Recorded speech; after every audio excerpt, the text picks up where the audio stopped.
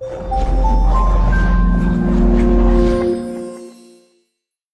everybody, welcome to today's webinar where we're going to talk about whether or not your content is resonating and how to really use it to build connections.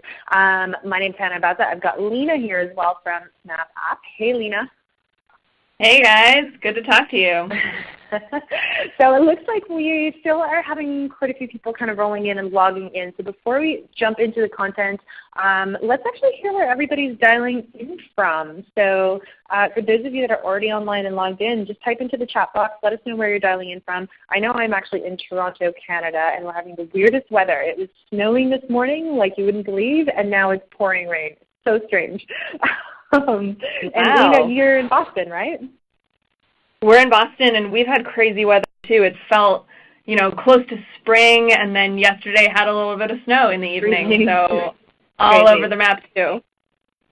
Cool, and it looks like we've got a ton of representation here. We've got Andre from Portugal, Philadelphia, Sharon from Tampa, awesome, Susan from San Mateo, Baltimore, Philadelphia, sunny Southern California. Daniel, I'm super jealous. I wish I was in sunny Southern California right now. Allison from Portland. Portland apparently is the place to be lately. I keep hearing Portland everywhere. Petawawa, Canada. Great. Great Canadian representation. Kitchener. Awesome. Wow, Lena, it looks like we've got people from everywhere. Margaret in New York, the weather is crazy there too. I love how the weather is like the thing that bonds everybody. It's so funny. Yep. Vancouver, Calgary. Moldova, amazing. Hey, Walter. All right, cool. So it looks like most people have trickled in. As fun as it would be to just see where everybody's calling in from, we should probably get started. So before I pass you guys off to Lena, who I know has prepped an awesome presentation for you, she's going to kick things off today. So before we do that, let's get into some of the housekeeping. First item of housekeeping is that I am getting over a pretty significant cough, so if I do go into a coughing fit during the webinar, I apologize. I will try and mute myself and make sure Lena takes over, so be forewarned. Other thing you guys should make note of is that we will be sending the recording. We always get that question, so never fear. You'll have the recording in your inbox within the next day or two. We'll also send you the slides, so you will have everything you need to go back and take a look at what's happening or what happened in the webinar. And of course, we'll be doing Q&A at the end of the webinar, but feel free to type your questions into the chat box anytime throughout. So as you start to think of them, put your questions into the chat box. I'll be flagging them so we can circle back to them later. And if it makes sense, we might even pick up on a few of them while we're actually going through some of the material. Now, because we're sending you the slides and because you are also getting the recording, you don't need to take notes. Feel free to sit back, relax, tweet your little hearts out. We're using hashtag UberWebinar. And anytime Lena says something that's mind-blowing, make sure you take a screenshot of the slide, tweet at us. Like I said, we've got somebody from UberFlood, somebody from SnapApp you can tweet at as well.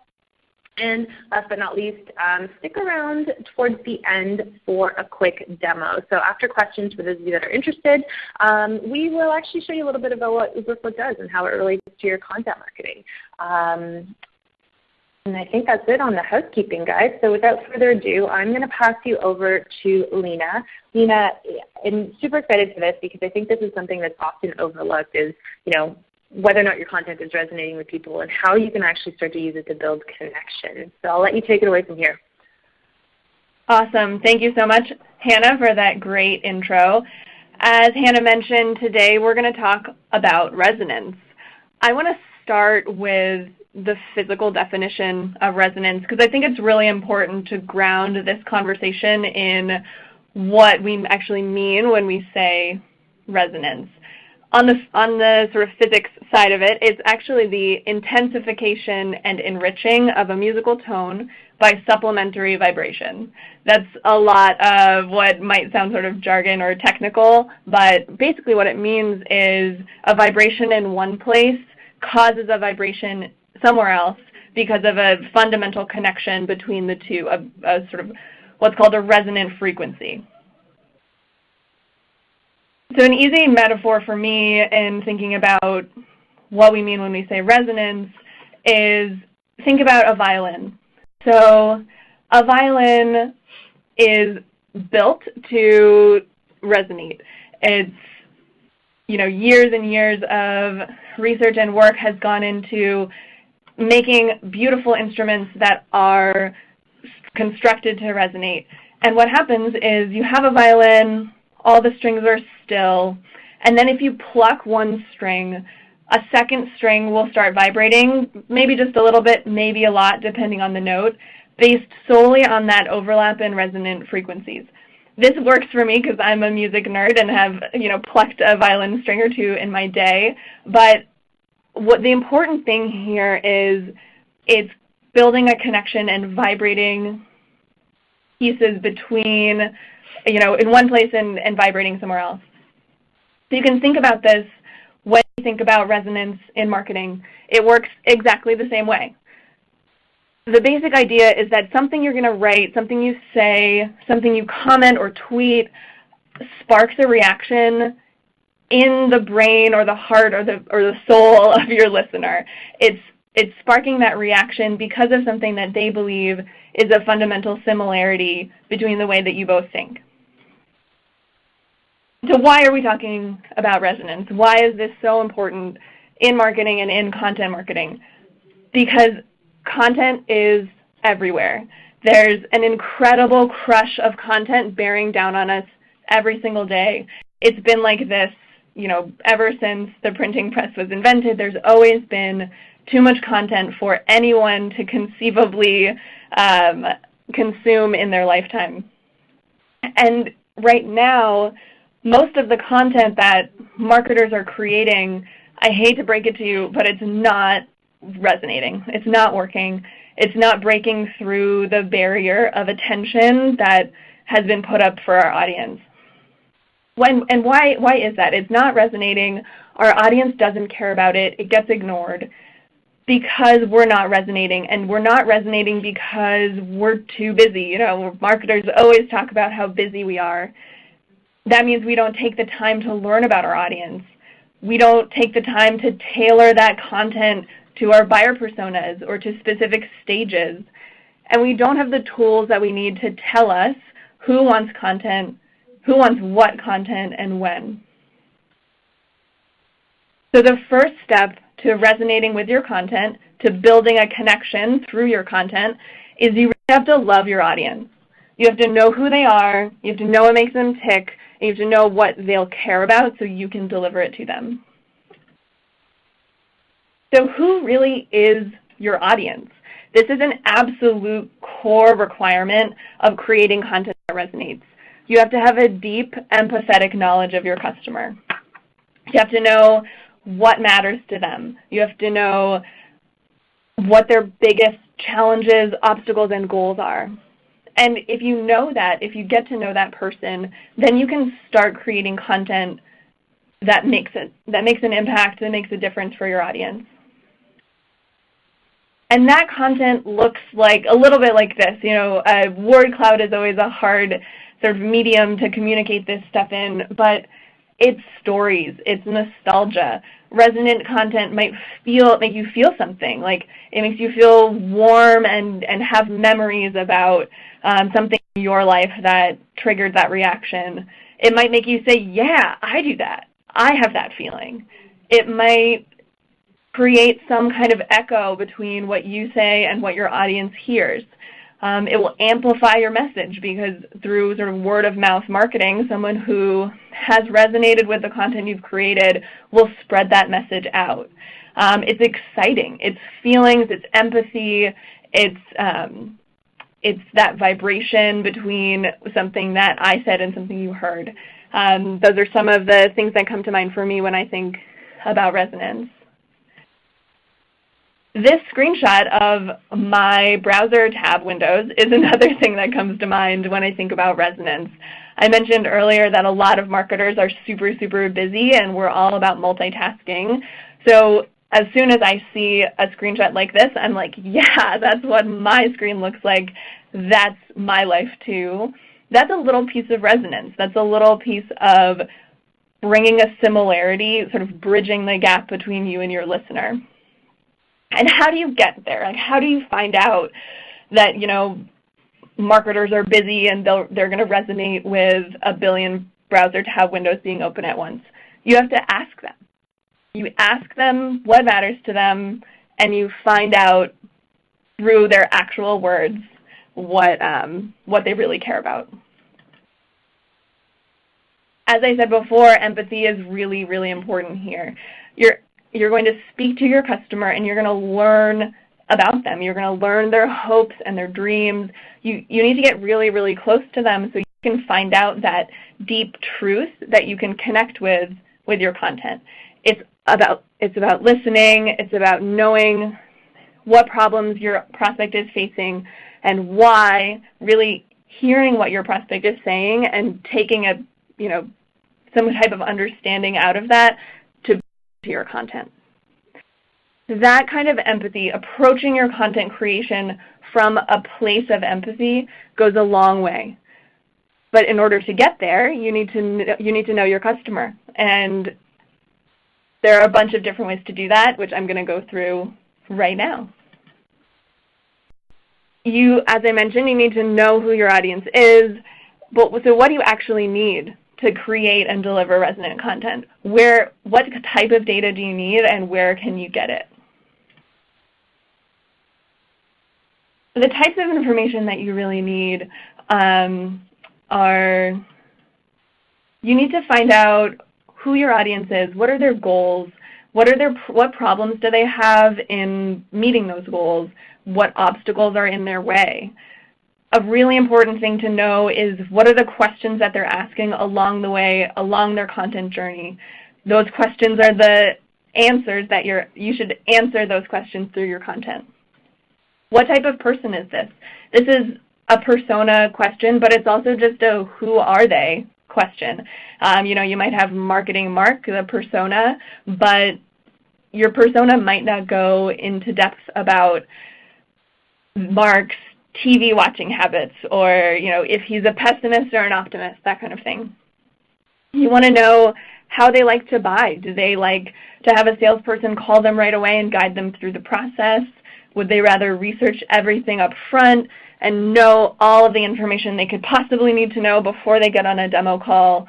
All of that stuff is really important to know. And then how do they consume information? Is this someone who gets referrals from their colleagues, from someone who spends a lot of time on social media? Where are they getting their information is helpful for you, because then you can bring your resonant content to those places where they already are. How do you collect all this information? That was a long laundry list of the different types of data that you should be gathering about your audience. So where does that come from? Very top of this list is customer interviews. I know it seems like a lot of time, a lot of investment in interviewing your customers, but it's absolutely necessary and will pay dividends in terms of how much you will know about your audience and the type of content that you'll be able to create that's really tailored to them. A lot of content creators that I talk to swear by speaking with customers in person. They'll set aside, a 20-minute block, even just once a month on their calendar to have coffee with a customer. If your customers aren't local, call them up on the phone. Ideally have a Skype conversation so you can see their face and see their body language. Here you're not just looking for the answers to your questions. You also want to get to know how they speak. What words do they use? Are they positive? Are they negative? Are they super energetic? Are they more reserved? All of this is really, really valuable information for you that you can pull into your content later. And maybe you find out that a lot of your customers are super cynical about Valentine's Day. So instead of a we love you, it's Valentine's Day type of customer outreach email, maybe you would send something a little bit funnier and darker, I guess, around Valentine's Day. But you would never know that until you spoke to your customers. Another really great place to get information about who your customers are and what they care about is social media. You can find out who they're following, what they're saying, what words they're using. Again, that type of social listening is really powerful. One friend of mine that I talk to reads every help desk ticket that comes across his support team to find out what these questions are that their customers are asking. What are the things that they're struggling with in the product, in their marketing? What do they wish the product could do? It's a really amazing source for, like, from the horse's mouth type of challenges that your content can directly support. Surveys and interactive content are two other really effective ways to gather this kind of information. Every piece of interactive content or every survey that you put out there can ask questions, and you can pull that information back into your marketing automation system, into an Excel spreadsheet, anywhere that you can collect all of that information and use it in your marketing. I had a really great, speaking of customer conversations, I had a great customer conversation about using a survey to get these kind of horse's mouth answers from customers. It was right around Christmas, and this company does data backup and disaster recovery. So they put out a survey asking their customers what their data backup nightmare before Christmas was, like the sort of Tim Burton Nightmare Before Christmas theme. And they asked people just, put in whatever your worst nightmare would be for your data backup. You're on vacation, what's the worst disaster that could happen? And they got 25 unique responses of the worst thing that this customer could imagine happening over the course of a vacation. That's an incredible boon for a content marketer, where you have all of these stories and these visceral reactions from your audience that you can bring into a piece of content that you create and get that kind of resonance, get that kind of oh my God, that would suck so much. You want that feeling. You want someone to have that kind of reaction to your content. All right, so we know we need to know our audience. We know we need to talk to them, gather all of this really powerful information. But you can have all of that stuff. You can be really close to your customers and know them really well and know exactly what problems they need solving and still not resonate. I'm sorry, I know that's painful, but you still have to deliver an amazing experience, an amazing piece of content in order to resonate. How do you actually do that? It is super tough. The content experience you provide has to really be something super special in order to resonate. I mentioned earlier there's this content crush happening. It's happening not just to the keyword stuffing, crappy content creators. It's happening to the people who care about this stuff too. It's happening to the people that are creating valuable content too, because there's literally not enough time in the day to consume everything that could be valuable. So you need to actually go a step further to create content that's going to connect with your audience specifically. One step along the path to this way of resonating is you have to honestly just get really good at what you're doing. It's sort of a kind of it depends type of answer, but it requires writing a lot, honing your craft, and knowing the right way to sort of string together a sentence and carve some sort of imagery into your words that will connect with people. So a friend of mine, Andy Crestodina from Orbit Media, said, empathy is really difficult. It's a skill, the same type of skill that you need to work on, to build. But if you improve it and you get a little bit better and better over time, ultimately you'll end up writing content that does resonate.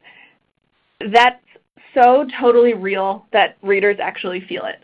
I think that getting your reader to actually feel what you say is the hardest part about this, and it requires just writing a lot. The other piece of this is that you have to be radically generous with your content. You have to give your audience everything that you have. That's where people who are really, really succeeding in content marketing are, heads and shoulders above the rest. They're the Moz guides to SEO that are, 11 3,000-word chapters and have everything you could ever possibly want to know about SEO. That's an incredible piece of content and something that has earned Moz a lot of fans. This content is hard to produce, but what you're asking your audience to do for you is pay you for this content. They're paying with their information, so it should be valuable enough that they would have paid with actual money. So if your audience would actually pay for it, you're on the right track. You're creating content that's super valuable, that's relatable to them, relevant to them. It's an incredible resource. They're going to say, thank you for producing this for me, for putting this together just for me. And you'll be able to, that's a lot of what resonance is feeling like this was something produced just for me that I'm going to say thank you for. Another piece in the sort of journey toward resonance is this idea of finding a kernel of insight. This is something that I borrowed from Doug Kessler from Velocity Partners.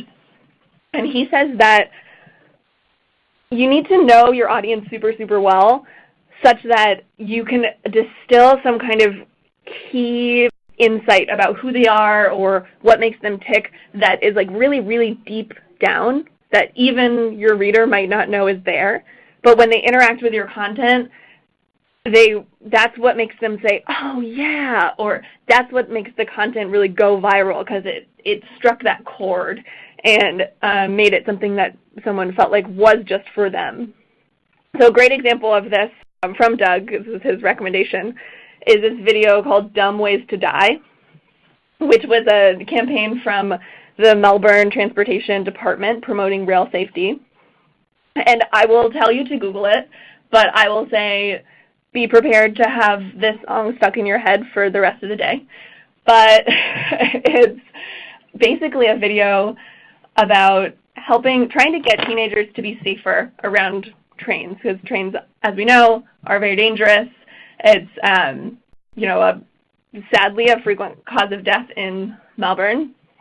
So this ad agency created Dumb Ways to Die, which is a cute little video with, half a dozen or so different really dumb ways to die, like sticking a fork in the toaster or, like sitting inside of the washing machine and turning it on. Like really, really stupid ways that you could hurt yourself and die.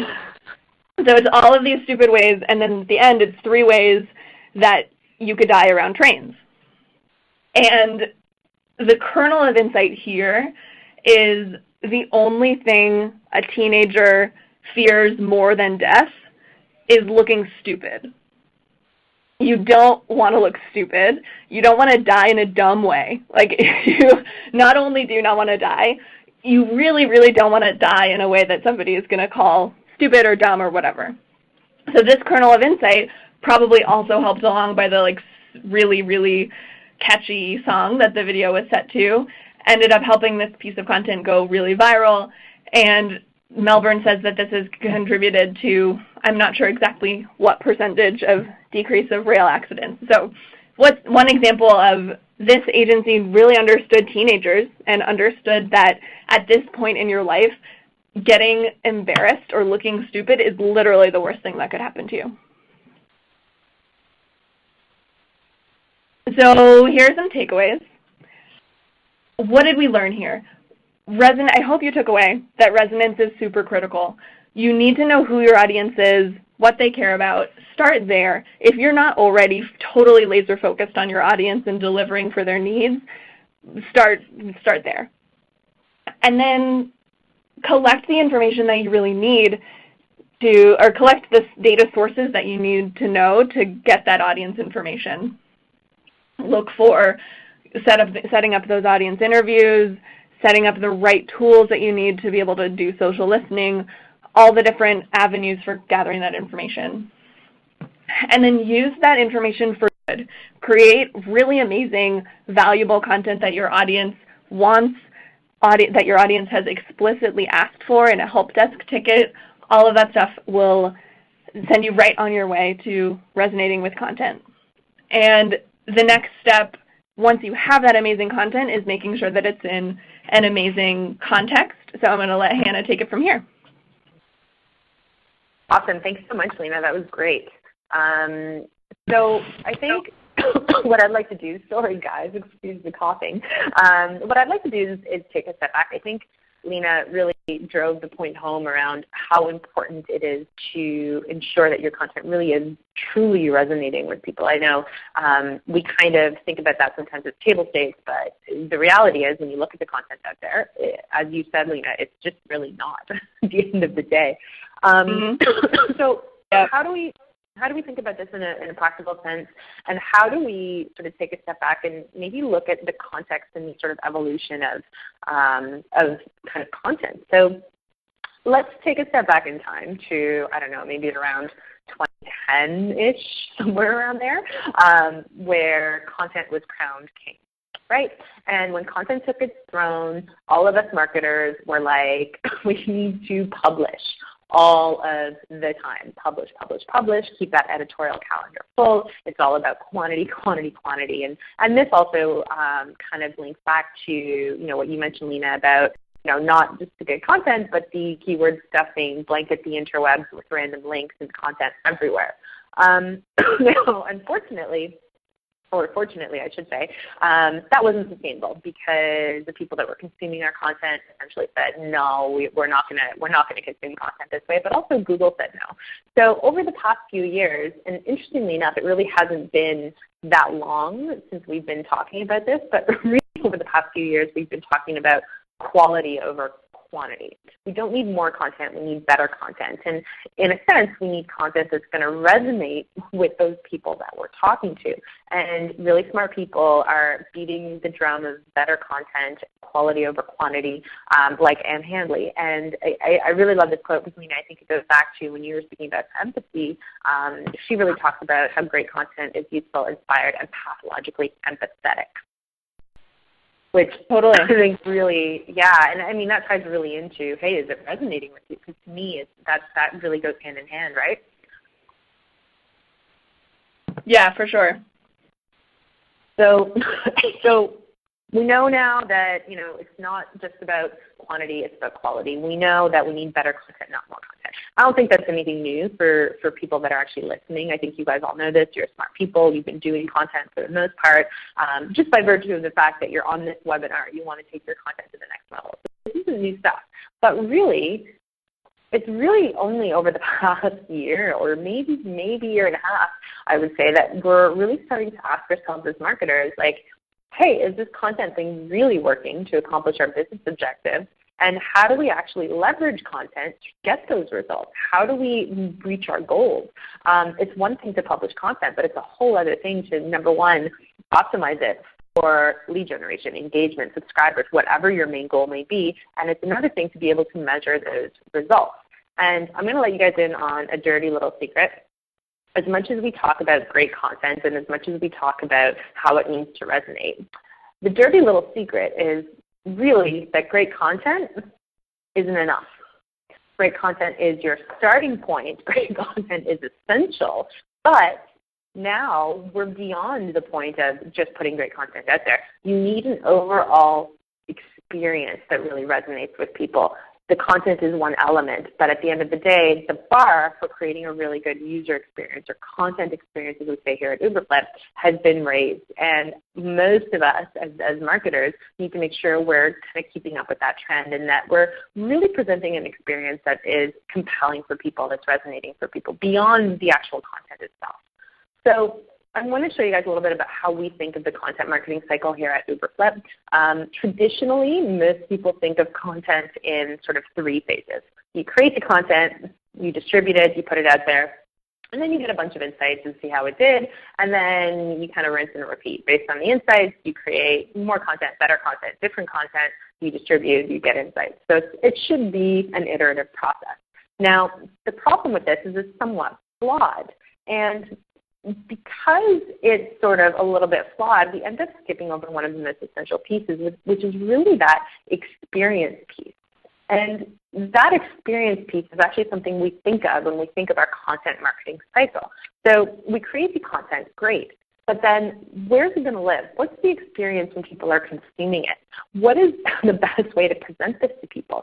That could be talking about the format. That could be talking about how we optimize the content in order to meet our goals. That could be whether or not the content should be interactive.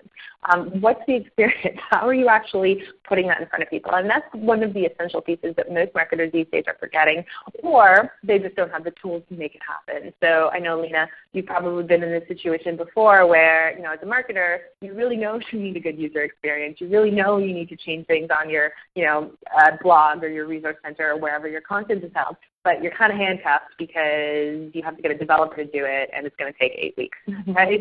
Most marketers. Yeah, pretty much.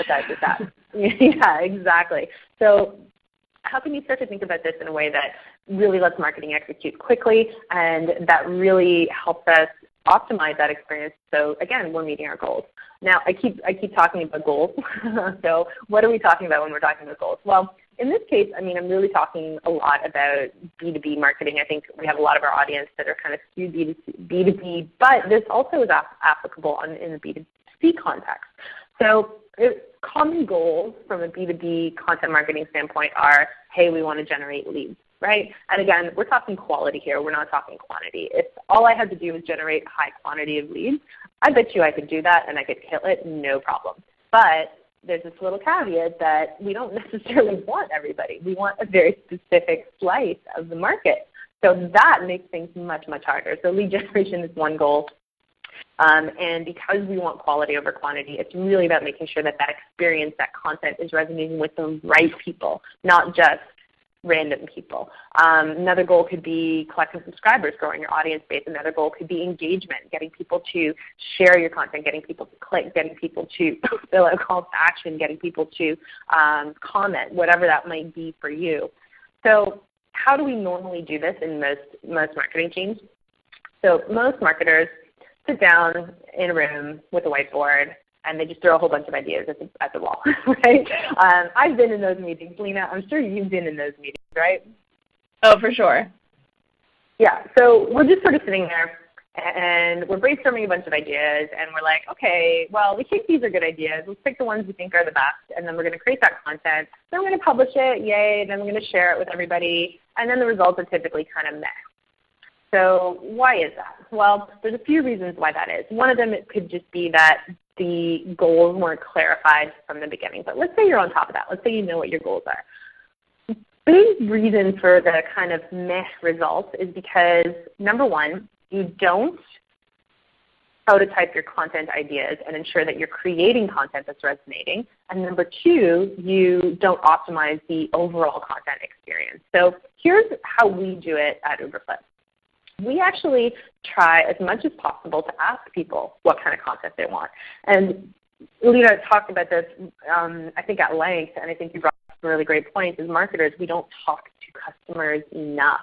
And this is really something that we need to get more comfortable doing. It's funny. So we actually just recently launched a podcast at Uberflip. If you go to uberflip.com/podcast, you can check it out. And one of the people we interviewed was Matthew Sweezy. Now, Matthew is the Principal of Marketing Insights at Salesforce, and one of his number one tips for what he calls agile content marketing and kind of being able to create better content faster is to base your content on what he calls user stories. And that's really just snippets of things that your customers are telling you, that your audience is telling you. And that can be the best way to create that content that's resonating. And then once you know that, whether you're outright asking people, whether you're, like your friend Lena, whether you're actually dipping into the customer service emails and reading those, however you're getting that data, that's going to help feed your content creation process. Now for us, once the content is created, then we optimize the experience based on our goal. Is this a premium piece of content for lead gen? Great. If it is, I need to optimize the forum that we're going to collect the data on. I need to optimize the surrounding share buttons. I need to make sure that it's living in a place in my resource center where it's going to be discoverable.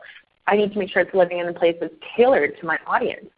So all of that stuff is important to consider when you're looking at optimize the experience. And then, of course, publish the content and tell everybody. And then when you start to really follow that process of making sure you know what people want and then optimizing the experience based on your goals, you start to see much, much better results.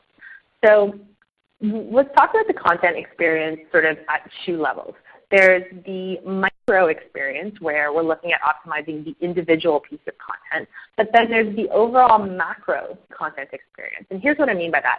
A micro experience is a one-off piece of content. So that could be the ebook, the webinar, the blog post.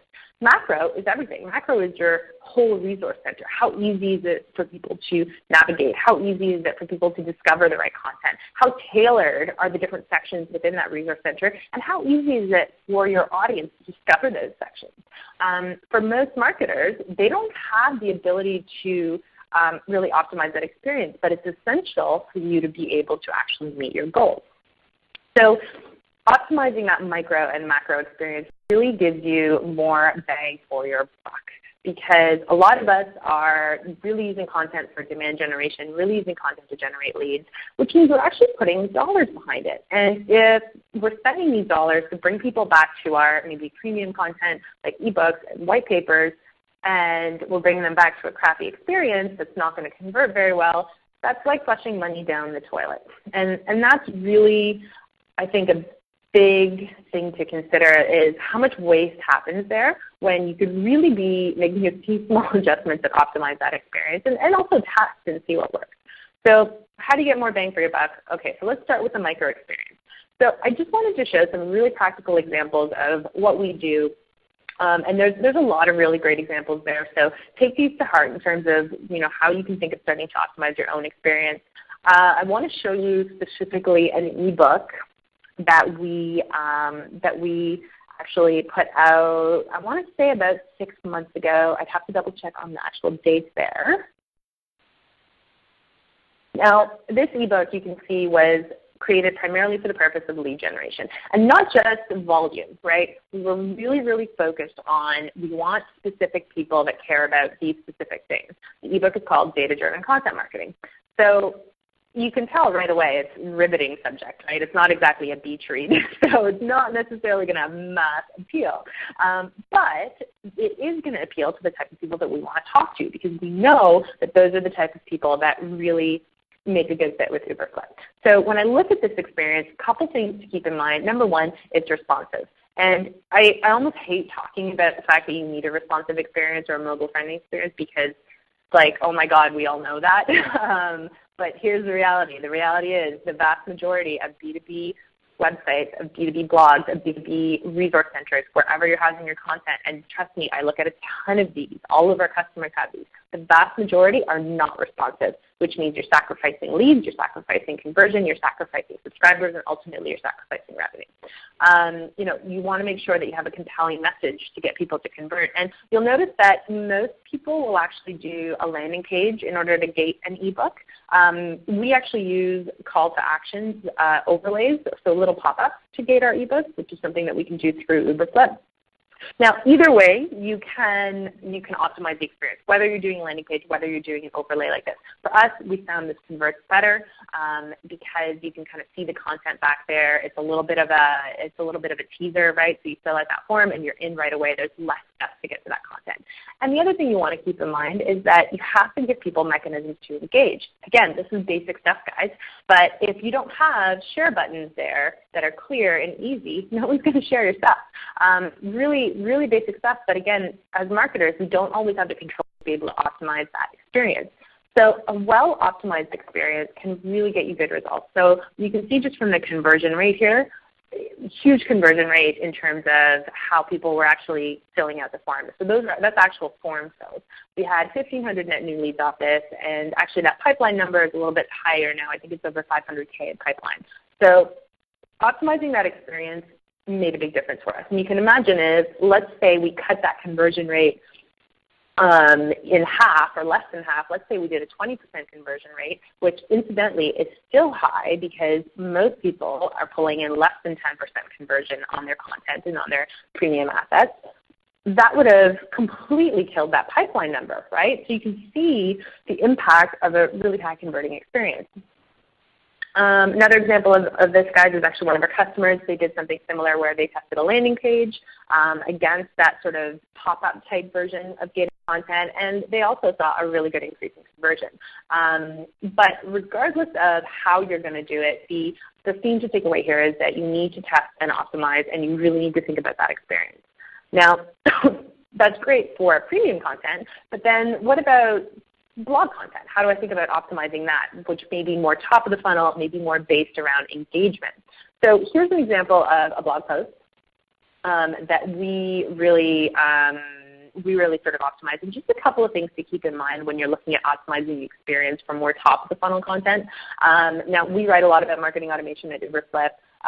You'll see a bunch of that type of content if you go to hub.uberflip.com. Part of the reason is because we integrate with those tools. We speak the same language. Content fuels marketing automation. So we find that those are the types of sort of audience that we have: content marketers, demand generation, marketing technologists, digital marketers, that kind of stuff.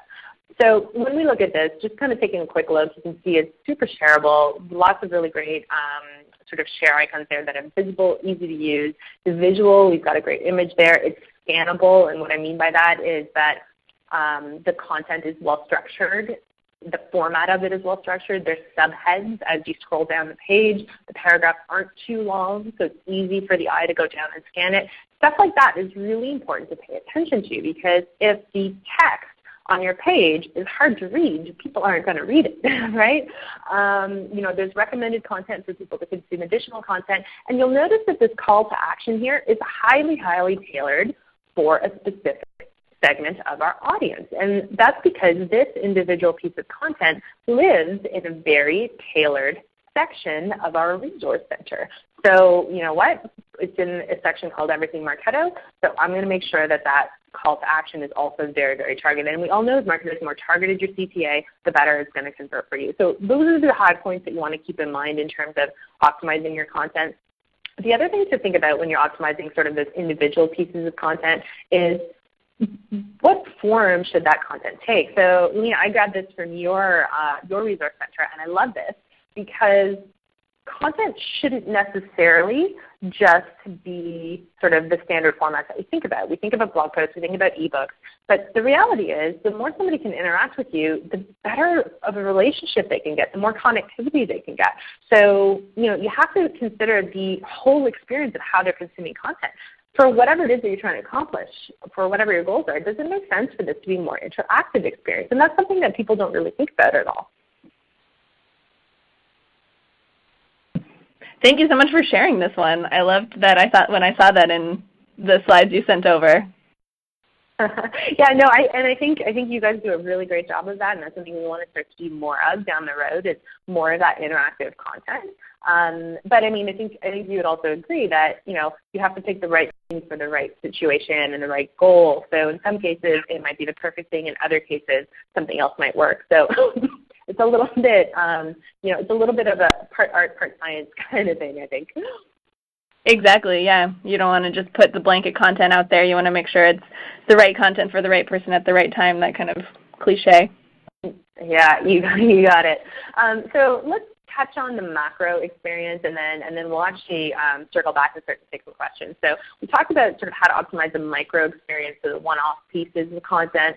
But what's the macro experience? So for most of us in B2B marketing, it's something like a resource center, right? Which might include your blog articles. It might include ebooks and white papers and webinars. And like, what do you think of when I say resource center? Most people just think of this ongoing page of content. Most of the time, the user experience on most resource centers isn't very good. Most of the time, it hasn't been refreshed. And what we think of when we hear resource center, unfortunately, is that it's a place the content goes to die. Now, that might seem very, very dark, but think about it. On most resource centers, you will publish your white paper that you just released and you created a big splash about, and you're super proud of it. You've invested a ton of time and effort. You publish it, and then slowly but surely it starts to go to the bottom of your resource center, and slowly but surely it gets buried, never to be seen again, never to be surfaced again, never to be discovered again, because it's not organized in a way that people can find it. It's not organized in a way where it's actually tailored to a specific segment of your audience. It's just kind of sitting there in the background. So how do we start to think about optimizing that experience? Well, you have to think about really structuring the macro experience, that whole content experience, and thinking about it holistically. And really thinking about, okay, how do I structure my resource center? How do I pull out the specific topics and sort of segments of my audience that I want to be talking to, and how do I structure it in a way where the content that's relevant to them is most discoverable? And in order to do that, you really, really, really need to know your audience. So for us, as I mentioned before, one of the ways we actually segment our content is through various marketing automation tools, because those audience segments are ones that really engage a lot with us. So this is that market stream that I showed you before, but this is not the individual piece of content. This is the whole section in our resource center. And you can see that it's well organized. These menu items at the top and these tailored streams of content are done by our marketing team. We don't need a developer for that. It's a very tailored experience. It's optimized for our goals. It's got a relevant content mix, right? So not only is the call to action targeted, but the content there is all content that is tailored towards that segment of our audience. And again, we ask the idea, is your content resonating? Is your content experience resonating? Not just that one-off piece of content, but the recommended content, the next piece they're going to go to, the email campaign that you're going to run, the lead nurture that you're executing on. So all of that stuff is stuff that you need to take into account, because resonating with your customer and building a connection isn't just about one piece of content. It's about that ongoing dialogue between you and your audience, your customer, the individual. So couple of don'ts for a resource center. And again, there's tools you can use for this, but sometimes you have a developer that you need to work with, and sometimes there's low-hanging fruit that you can start to change around, whether you're using a standard CMS, whether you're engaging with a developer or an agency, or whether you're using a tool to power your resource center. So a couple things to remember. So number one, don't organize your content by content type. And here's what I mean by that. I'll come back to this page in a second, but here's what I mean by that. Excuse me, guys. Basically, people are often organizing their content under categories of the format of content that it is. So here are all my white papers. Here are all my webinars. Here are all my case studies. Here are all my data sheets. Never have I gone to somebody's resource center and said, oh my God, I really want to read a white paper. I don't care what it's about. I don't care about the topic. I just really, really want to read a white paper. Nobody says that, right? What people want is they want to really engage about certain topics. They want to solve their problems, and they really want to find content tailored and resonating with their needs. So how do you start to do this? Well, here's a couple of really good examples. So Lena, I love how you guys are doing this. So you actually organize your content both by topics. You've got demand gen here. You've got content marketing here. So oftentimes the demand gen person and the content marketing person are two different people. They're not necessarily going to want the same content. But you also have it by format. So people can actually search whatever they want. The danger becomes if you're only doing it by format. So I love the way you guys have structured it. Browse by type, browse by format. The other example that I really love is Avanti. And they actually segmented it by essentially by buyer persona. So they cater to, it's a software company, financial services I believe, but they cater to a few different departments in the organization. So they deal sometimes with payroll, sometimes with HR, sometimes with finance, sometimes with IT. Obviously, the HR person is going to want very different content than the IT person. So they've structured their content accordingly, which is way better than just looping in all white papers, all webinars, all ebooks, all case studies, all together in one. So that's the kind of stuff that I think we need to start to think about as we think about those resource centers. And I mean, the last example, I think I showed you this already, we do it based on audience segments. So for us, like I said, we talk a lot about marketing automation. So that's one example of how we do it. Now, a couple of other things to remember with your resource center. Don't organize by content type, so we've pretty much covered that. Try not to make it static. So your content needs to be discoverable. You need to be able to surface things as people want to consume it. And that's where reorganizing sort of the different sections of your resource center makes sense. And that should be something that you should be doing fairly regularly. It should be an iterative process. It's never just okay, we've overhauled our resource center design and it's good for another 2 years, because I promise you it won't be. And then the other thing to keep in mind, don't let your calls to action get stale. Try and make sure you're changing those up as your goals evolve and change. It's really easy to throw a button up on your blog or to throw a call to action up on your resource center and just kind of leave it and forget about it. And then it ends up kind of getting stale over time and not necessarily performing as well. So that's something you want to keep in mind, starting to really check out different ways of doing that. So I think that kind of drives home the point of it's not just resonance, it's also that overall experience. Really want to get into questions because we've only got about 10 minutes or so here. So Lena, if you're ready to go, let's jump into some of these questions. Ready to go. Awesome. So here's an interesting one from Donna. Any thoughts on how to identify executive level needs? This is a tough one because it's hard to get the execs on the phone and filling out surveys. Yeah, that's a good question.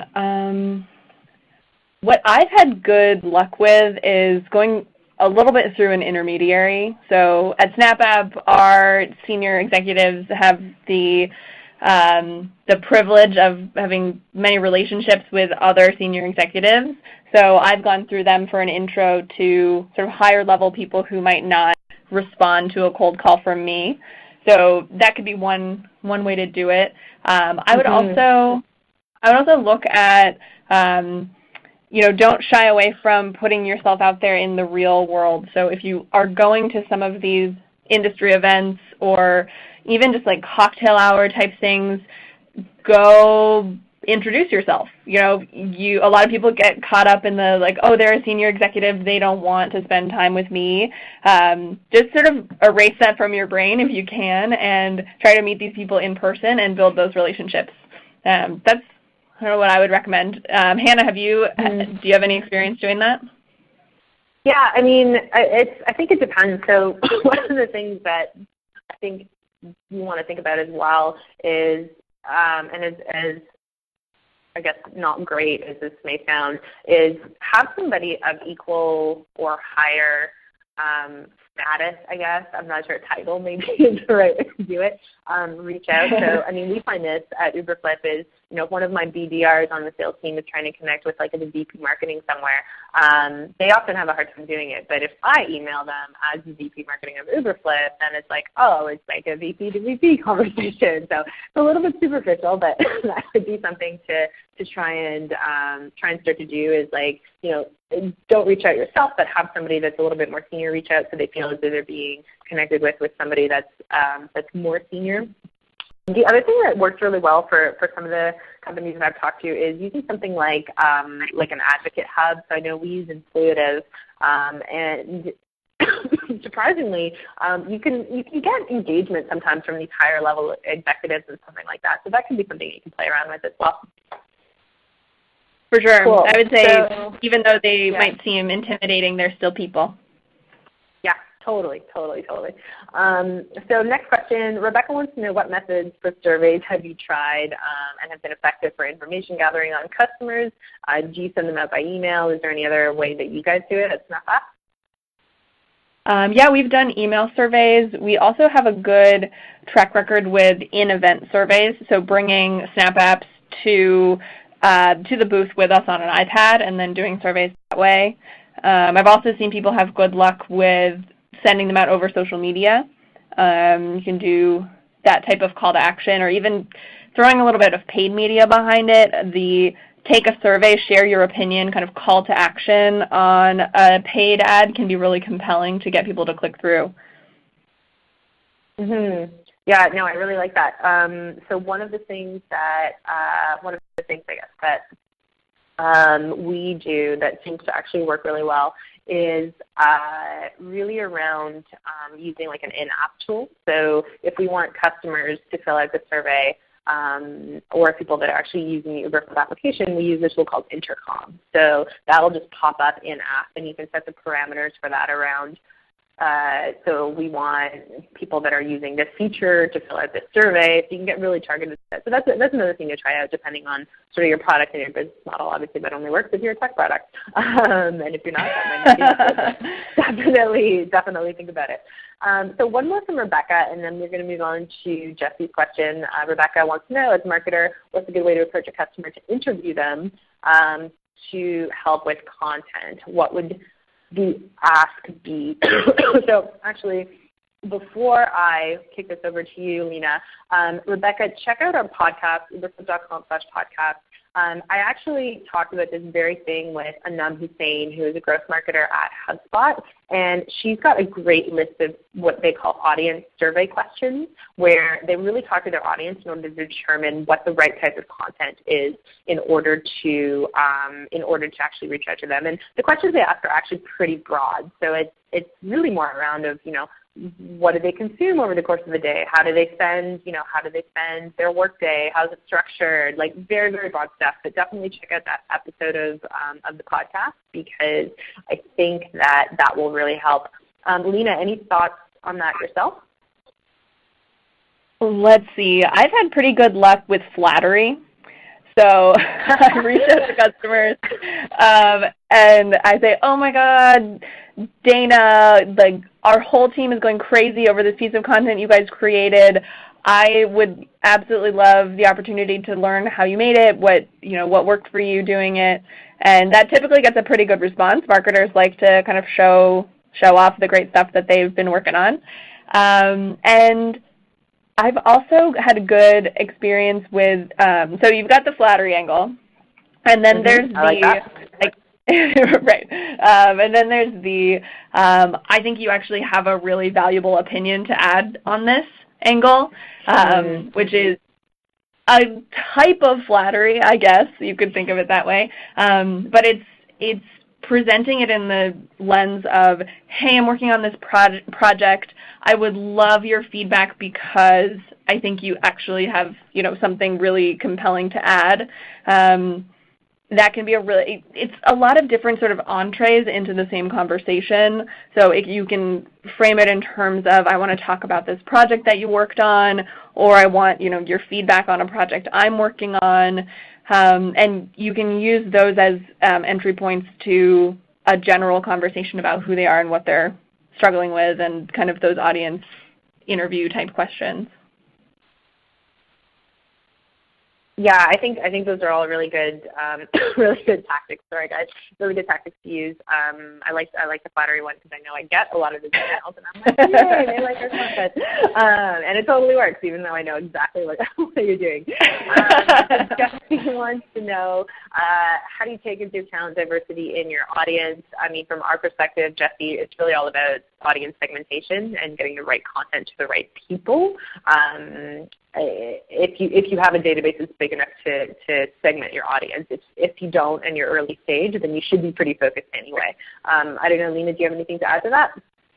The only thing I would add is, one of the benefits of interactive content is you can offer people sort of a personality quiz, or what we call an assessment, that will give users one of several outcomes that you've identified, and they'll answer a certain set of questions, and then they'll get their unique result.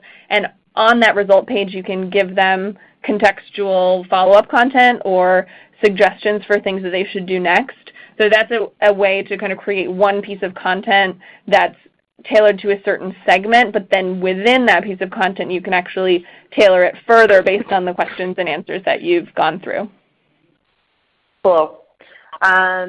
So Donna has a comment than anything, and I'll actually share this link that she shared just so everybody can see it. She's basically saying she's surprised that the longer the post, the more shareable, which is a little bit counterintuitive, but it's true from the data that I've seen. So I think the longer posts do tend to often add a lot of value, a lot of time and effort was put into creating them. So because of that, they tend to be more shareable to others. The other thing to take into account is that people share stuff that they don't read. So if it's something that they think is going to make them look smart, and often that's like the big, long, in-depth articles, then they're going to share that anyway. So I think it's probably a little bit of both there. Very true. Yeah, for sure. So Andre wants to know, when you think of starting a blog, how can you optimize the experience? And he's asking with family and friends. So I think, I'm not sure what the family and friends part means, other than maybe just having them check out the experience. You've got to do a little user testing for you, which is definitely a great idea. But I think you start with something, and start with something that seems to be hitting the right marks with your audience, and in that case, you want to put it in front of them, and then just test from there. So optimize and test, optimize and test. There's a lot of really great resources on how to do that online, so we can definitely include those in the resources. Lena, do you have anything to add on that one? I would add, I guess, that if you're starting a new blog, make sure you're starting it with a motivation to serve your audience. So if you know who your audience is and you know the questions that they're asking and the things that they care about, focus your blog's editorial calendar on solving those problems and answering those questions. It can be super straightforward, and that's how you're going to start attracting people in as a new audience.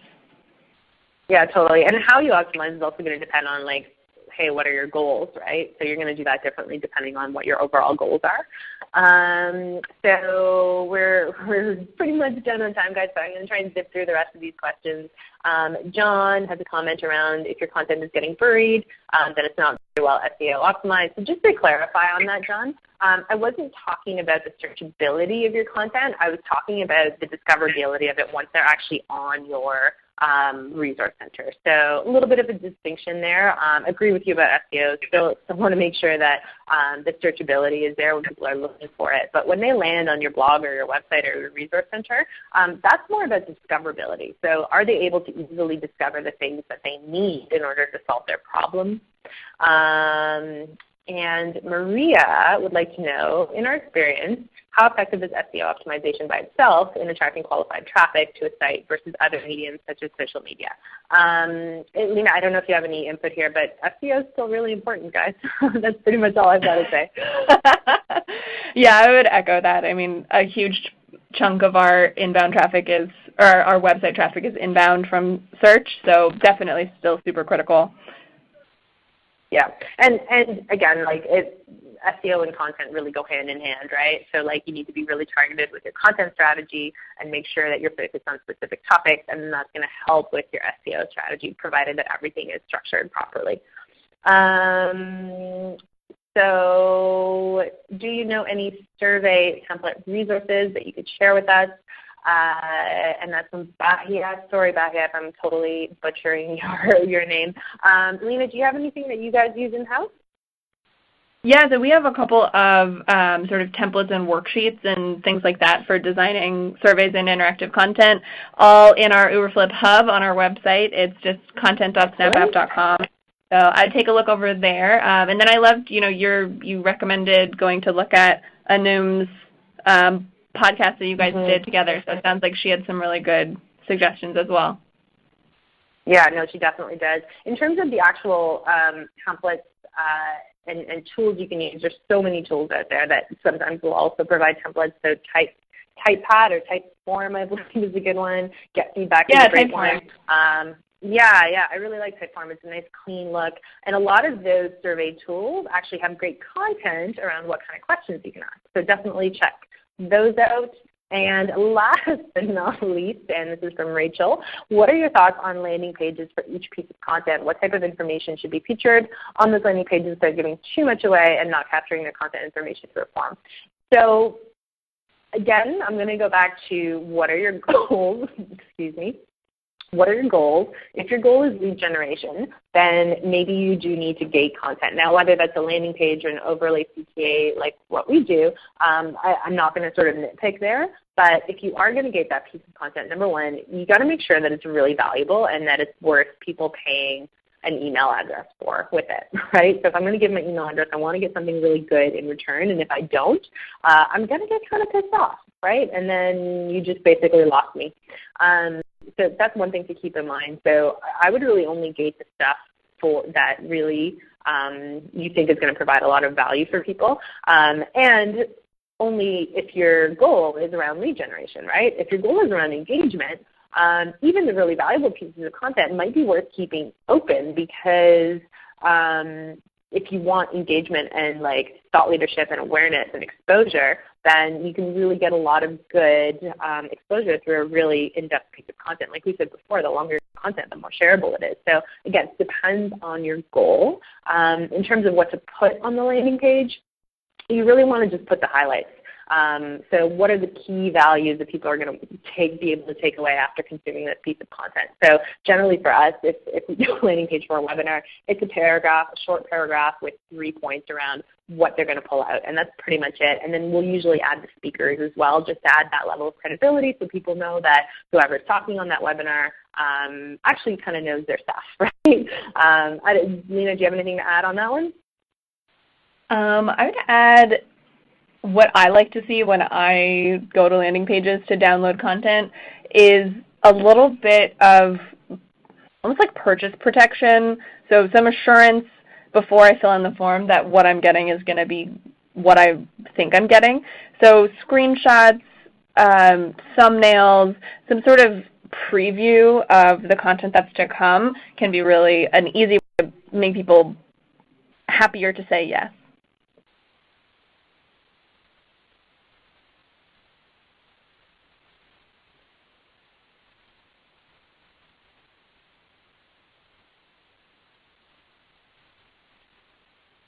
Hello? Hannah, did we lose you? Oh, you know what? I was on mute because I had a bit of a talking fit. Oh, no. Excuse me, guys. So was just saying thanks for everybody for the great questions. We're going to wrap it up because we're already over time. Lena, that was awesome. Thanks so much for your time. Thank you so much for having me. It was a pleasure. Great. So for those of you that are sticking around and are interested, I'm going to zip into Uberflip and show you guys a quick demo of what we can actually do for your content. So bear with me here for a moment while I share my screen with you. Cool. So before I show you sort of what Uberflip does, and what I'm actually going to do is I'm going to show you how Uberflip uses Uberflip. So we're going to get a little bit meta here. But to kind of give you that high level, what we essentially do is we'll actually help you aggregate your content, whether that's blog content, social media content, ebooks, white papers, videos, any kind of content, into what's essentially a hub. So once you've got it all into the Uberflip platform, you can create really tailored experiences. And those tailored experiences can be really targeted towards certain buyer personas. You can use it to power the resource center on your website, and then within your resource center, split it off into different sections and tailored experiences. And then we let you optimize that for lead generation through nested forms and those overlays that I showed you earlier, and then of course measuring the performance. So really it's kind of a cross between kind of that content management platform and really that content marketing platform. And what we really like to say is, you know, a lot of us are doing our resource center through something like a CMS like WordPress or Drupal. The reality is those weren't designed for content marketing. And content marketers often need a different tool set in order to be able to execute without having to over-rely on IT. So I'm going to show you guys our content hub. Now, this is basically our version of our resource center. And as you scroll down, you're going to see we've aggregated all of that content. We've got it all here in the latest feed of our content. And the reality is we've got all sorts of different types of content. So it's a very rich experience. I've got articles, I've got ebooks, I've got video content, social media content, and sprinkled throughout I've also got these calls to action. Now normally it takes us weeks for a developer to get this custom form in here in this nested form because of all of the processes we have to kind of go through. But with Uberflip, you can really do these in a matter of minutes. And the beauty is you can take all of this content. This is kind of the latest feed, but you can start to segment it into these different custom streams. So as I mentioned before, we'll split content up by topic. So what topic are you most interested in? We'll split it up by audience segment. So our HubSpot users, our Marketo users, our Eloqua users. We'll split content up by stream. So we've got a special stream for our podcast that just launched. So really looking at how we can make content most tailored to different parts of the audience and how they can best engage with it. So this is an example of a very tailored stream of content to Marketo users. You'll see the content here is much more relevant for them, and you'll see the call to action is much more relevant. Now, these calls to action are not just sort of sprinkled throughout the content here. You can also see them at the individual item level. So the individual piece of content, we can place a CTA right beside it. And we can also take those calls to action and use them to gate content. So, we I think showed this to you before in getting an ebook, but this is a way that we gave actually one of our webinar recordings. Same kind of way, and you can see the content is right back here, and I fill out the form and I'm in right away. So it tends to convert really well as opposed to a big landing page. You fill it out, you go to another page, it says thank you for filling out the landing page, and you click on another button, and then finally you get to your ebook. It's a bit of a process sometimes.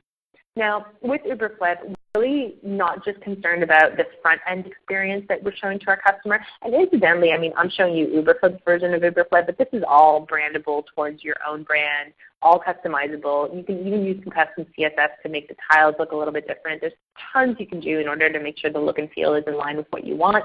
But on the back end, as a marketer, here's what you're actually going to use in order to manage all of that content, add those calls to action, and really measure performance. So we're just as concerned with your experience as a marketer as we are with the experience of your audience that's actually consuming your content.